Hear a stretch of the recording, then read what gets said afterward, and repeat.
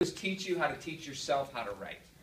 Okay, and what I like to say is my job as an instructor is to remove as many of the obstacles in the path to publication as possible, so that you can get rejected on your writing.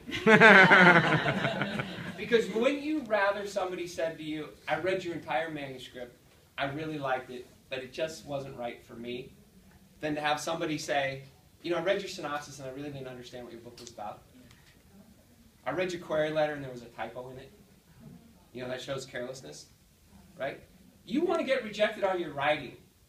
Because if somebody says, your book is not right for me, what does that mean? It's going to be right for someone. And that's kind of what happened to me, okay? You just keep at it, you keep at it, you keep at it, and finally, it's right for the certain agent, and then your agent will say to you, I think we're going to get a book deal tomorrow.